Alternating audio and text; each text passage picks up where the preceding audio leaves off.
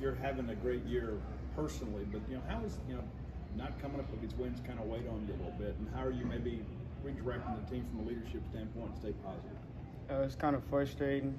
I'm blessed, to improve from last year, have great stats, but I care about winning. I'm a winner, and there's a lot of guys on the team that have a winning mindset, and us not getting a win in the column is very frustrating. So I see no stats right now. Does the frustration grow because y'all have been making progress for several weeks? Then, as Coach said, the Arkansas game took a step back there. So how do you guys sit there and think, okay, how do we push through this and keep the progress going? We've been making progress, but that's kind of the goal, but it's not. Progress with no wins is pointless. I know everyone out there, when we had big games, it was like, we played the Georgia, we played the Texas team close. We're not trying to play them close. We're really just trying to win, and us just playing close not good enough, especially to me. What have you been seeing from Michael Van Buren in terms of the way he's been getting better week to week? Oh, improvement. His confidence. That's what it's about, especially as a freshman, going out there with confidence from the jump and not building confidence, having confidence from the jump. So I say, like, this game, he came in with confidence. When he fumbled, he said, hey, pick our head up. We're going to score the next drive, and that's exactly what we did. His confidence is getting high. He's becoming more and more of a leader, and that's what we need from him. What's it like having a guy that you know he needs to do your job, get open the second, third, or whatever read? He will get the ball to you. He'll find you. Oh, it's a great thing having a guy like that. It just shows the countless hours we spend together in film, it actually works. So just having a guy like him, a guy with swagger, a guy with confidence, that's just a great teammate to be around. Are you sometimes surprised that the guy's still a kid, and yet he's showing that confidence and swagger you mentioned? Nah, from day one when he came in, that was just him. He came in with confidence. He knew from day one he can play early. If it wasn't this year, next year, that was just always his goal, to prepare now and not later.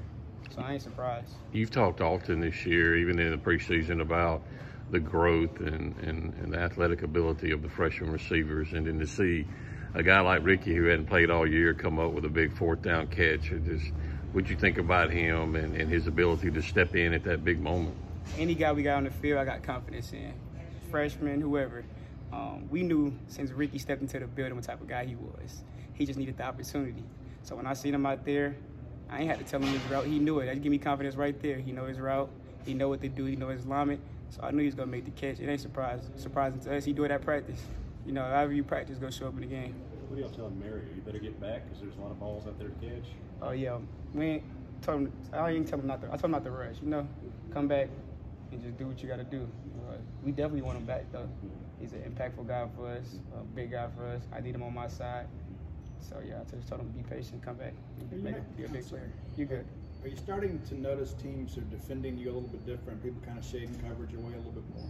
Oh, yeah, I noticed that, and I'm not surprised. I told the other guys, just be ready to get one-on-one balls.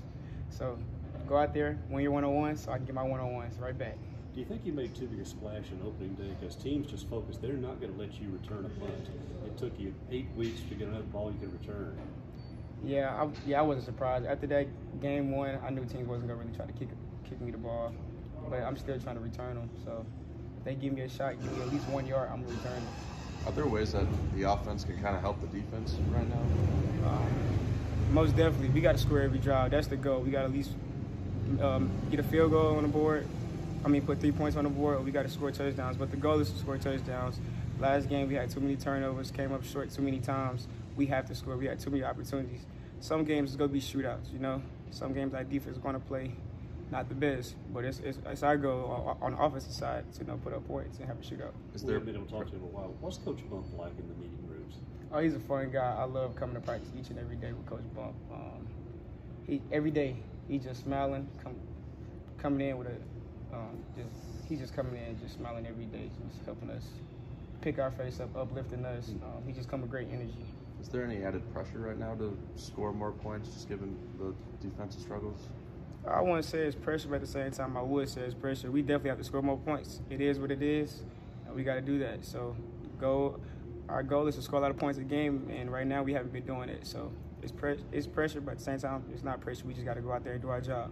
Justin talks about the energy from the crowd and how it affects things. How do you feed off the atmosphere here? the way it's been looking, our crowd been leaving a lot. So I always tell myself, you know, just play for my loved ones in the stand, play for my teammates. So regardless who in the crowd or who not in the crowd, I'm playing hard regardless. And I'm playing to 0 seconds on the clock.